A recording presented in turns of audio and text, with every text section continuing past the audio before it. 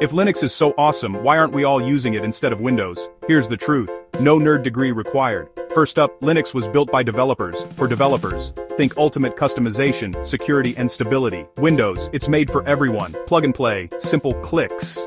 And crazy, big marketing. Here's the real kicker. Back in the 80s and 90s, Microsoft struck gold by pre-installing Windows on almost every PC. So people used Windows because, well, everyone else already did. Now, Linux is open source. No mega corporation, no billion-dollar ads, just pure community power. And yeah, most games and Office apps started on Windows first, but Linux is catching up, with Steam, Ubuntu, and slick new distros. But here's the twist. Linux actually rules the tech world. 96% of the world's top servers?